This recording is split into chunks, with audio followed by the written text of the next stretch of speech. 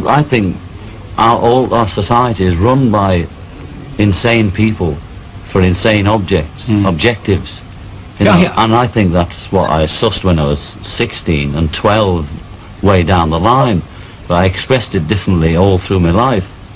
It's the same thing I'm expressing all the time, but now I can put it into that sentence that I think we're being run by maniacs for maniacal ends, you know. If anybody can put on paper what our government and the American government, etc., and the Russian, Chinese, what they are actually trying to do, you know, and what they think they're doing, I'd be very pleased to know what they think they're doing. I think they're all insane, you know, but I'm liable to be put away as insane for expressing that. You know, that's what's insane about it. Every country's had a violent revolution for one reason or the other. Not one of them has the freedom we're all talking about. So we're saying give peace a chance, you know, like nobody's ever done it before. And it's not a matter of, we're not thinking in terms of 10 years, we're thinking in terms of peace forever, you know. And everybody's talking about now. I want peace now. We can get peace now if we want it now. And the left wing talk about giving the power to the people. You know, anybody knows that the people have the power.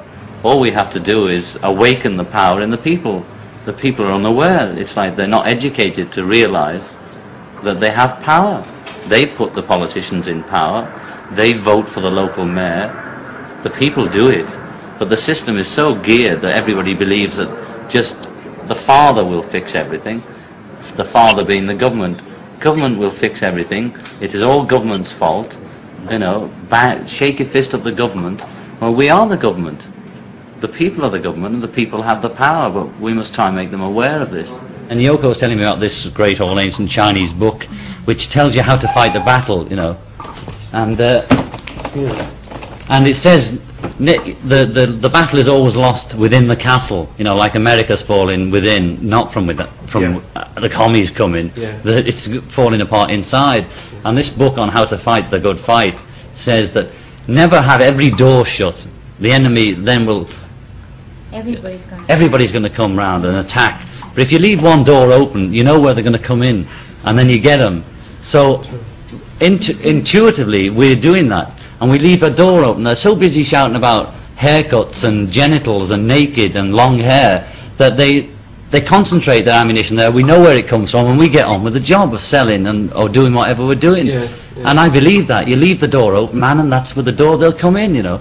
As a Beatle, we made it, and there was nothing to do. You know, we had money, we had fame, and there was no joy. You know.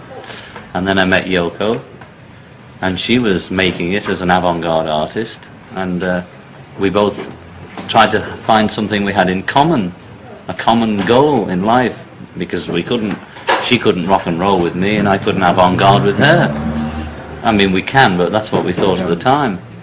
So we decided the thing we had in common was love, and from love came peace. So we decided to work for world peace. And how do you do that? We do it by the advertising method. We believe that today's society, advertising is the thing politicians use and commercial companies use, the Beatles use it, John and Yoko should use it. Our product is peace. Of less words and more peace. I think the only way to do it is Gandhi's way. And that's non-violent, passive, positive, or whatever they called it those days. You know. We're selling it like soap, you know, and you've got to sell and sell until the housewife thinks, oh, well, there's peace or war. That's the two products. Peace. Peace. Peace. Peace. Peace, peace, peace, peace, peace, peace, peace, peace, peace, peace, peace, peace, peace. Peace in your mind, peace on earth, peace at work, peace at home, peace in the world. It's to try and get people orientated to think peace, like eat for peace, breathe for peace, and dance for peace, and make love for peace, you know. To just have the peace like a mantra going round and round in your head. War is a game that's gone too far, you know. It's just like we've all just woken up one morning and thought, is it a dream, is it a nightmare, what's been going on? And we're all just trying to make the next day a bit better. Oh yeah. Don't want to waste all this film on our face, do we?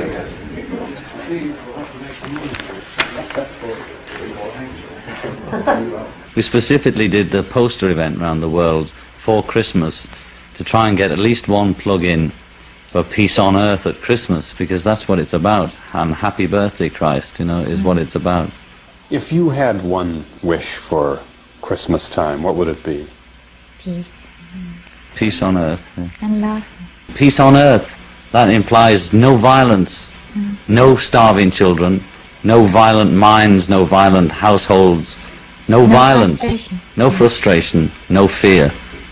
If some housewife is against war, just put it in the window, just to let her neighbours know or her husband know. You've got to start on the home ground, like convert your parents. We think we have the right to have a say in the future, and we think the future is made in your mind. It says it, war is over if you want it.